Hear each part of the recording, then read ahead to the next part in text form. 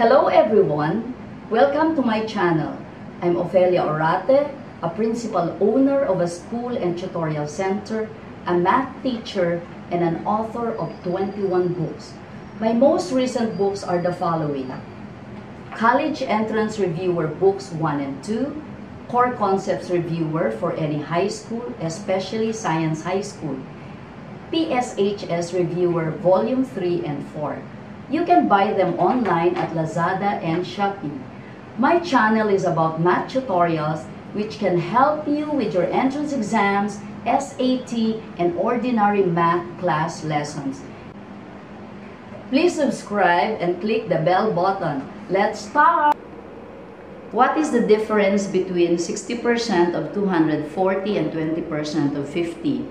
Okay, so you get 60% of 240, that is simply 240 times 0.6. Remember, 60% is just 60 per 100, or 60, move the decimal point 2 places to the left, 0.6. So it's easier here.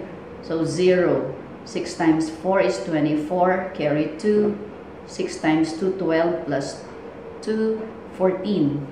1 decimal place, 1 point, 1 point. So we have 144. Next, we get 20% of 500. So that is 500 times 0.2. Why 0.2? 20% means 20 per 100, which is 20 per 100. So you move the decimal point 2 places to the left. Ignore the 0, you just write there 0.2. There, so it will be faster. So 0 times 2 is 0, 0 times 2 is 0, 5 times 2 is 10. 1 point, 1 point. So we have here 100. And then subtract them because you are getting the difference.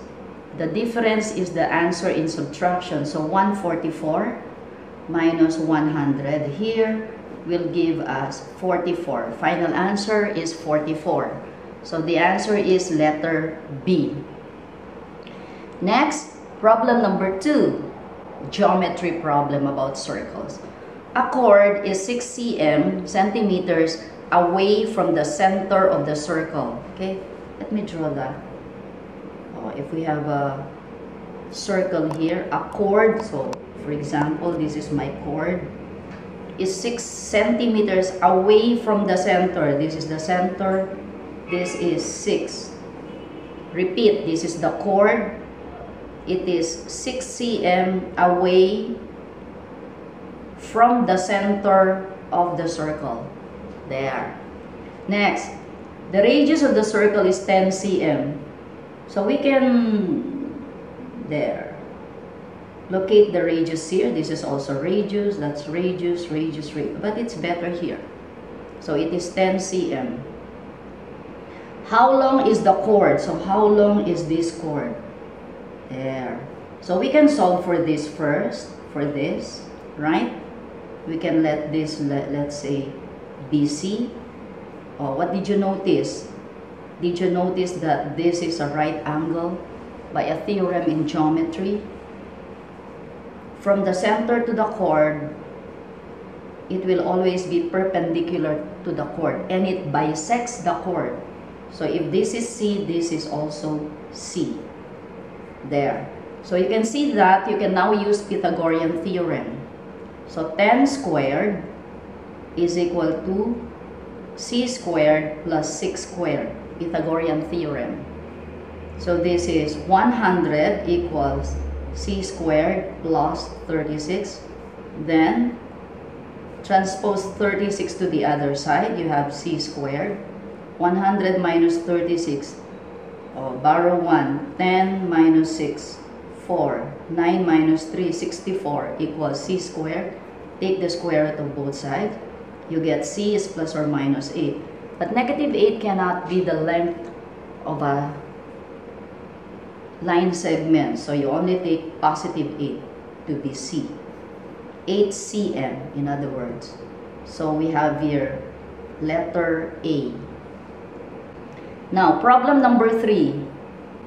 What is the area of the shaded part of the given figure? Here, this. Okay.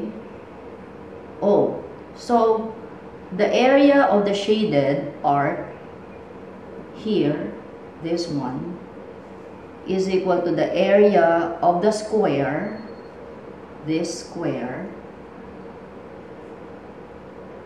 How did I know that it is a square in the first place? Look at this. This is 2, so this will also be 2. And 1, 2, so this will be 2. 2, 2, 2, 2, so you have a square.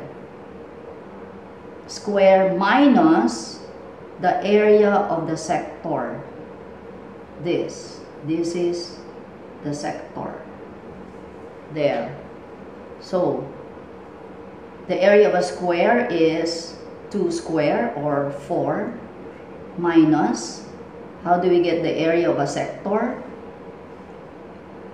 Area of a sector, remember, is A, or the measurement of the angle, over 360 times the area of the circle, pi r squared. So here, the area of the sector is 90 A, the angle, over 360 times pi r. Your r is simply this, isn't it? So this is 2. Your r is 2. R squared or 2 squared, which is 4. Now this is over 1, this is over 1. So you simply have here, this cancels with that. That will be 90 divided by 90 is 1. 360 divided by 90 is 4. But this 4 again cancels with 2 squared, which is 4. So you're left with 4 minus 1 times pi over 1 pi. 4 minus pi. Oh, there. Letter B. Problem number 4. I to the 40 raised to the 5th is equal to. Now, I to the 40 will definitely be equal to 1. Now, let's recall your complex numbers or imaginary numbers so that you will understand why this is equal to 1. I to the 1 is I. I squared is I times I. Remember, I here is the square root of negative 1. So I squared is simply negative 1. Why? Square root of negative 1 times square root of negative 1 is negative 1. I cube. I cube is I squared times I. I squared is negative 1 times I. So this is negative I. And I to the 4th is I squared times I squared, which is negative 1 times negative 1 is positive 1. There. So I to the 4th is positive 1. If you continue, you will see that there's a pattern. If you continue, let's say I to the 5th is just I to the 4th times I. This is I to the 4th is 1 times I is simply I. You go back there, I. I to the 6th is I to the 4th times I squared is 1 times I squared. I squared is negative 1, so this is negative 1. I to the 7th is I to the 4th times I cube. So that's 1 times I cube is negative I. There, negative I. So you get negative I. I to the 8th is I to the 4th times I to the 4th. I to the 4th is 1 times 1. So you get 1. There. So you see that there is a pattern. I negative 1, negative I 1. I negative 1, negative I 1. So if you're given I to the 40, this is 40 divided by 4, right? You will have no denominator, so it is definitely equal to 1. Or it is simply, or you can take it like this. Let's say you don't understand me in that way. I to the 4 raised to the 10. I to the 4th is 1 raised to the 10, that will still be 1. Ayan. Now, so, since I to the 40 is 1, it is raised to the 5th, diba? So, you raise that to the 5th, you still get a 1. So, the final answer is 1. Now, what if I ask you to solve for I to the 42 times I to the 60? Very simple. Use the laws of exponents. So, I to the 42 plus 60, that is 102, isn't it? Oh, and then divide 102 by 4. Why? Because there's a pattern. The number repeats after the 4th time you multiply I. Now, when you're dividing by 4, the last 2 digits must be divisible by 4. Another shortcut. But 2 here is the remainder, right? Because 100 divided by 4 is 25. So you will have a remainder of 2. I'll show you. 2 times 4, 8. 22 divided by 4, 5. 5 times 4 is 20. See, you have a remainder 2. Remainder. So if there's a remainder 2, you count 1, 2. The answer is negative 1.